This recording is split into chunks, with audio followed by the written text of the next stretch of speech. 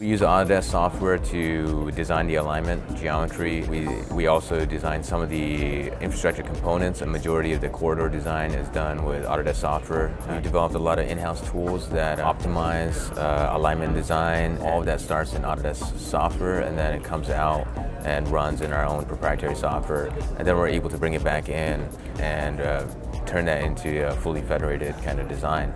We're excited to bring these tools to other industries. A lot of the optimization and the analysis and the design approach for these tools can be applied to any other linear infrastructure like rail or high-speed rail, light rail, even power lines, pipelines. All of those have different kind of constraints and different kind of objectives when we optimize. So we're very excited to see if we can collaborate with Autodesk and bring it to other industries.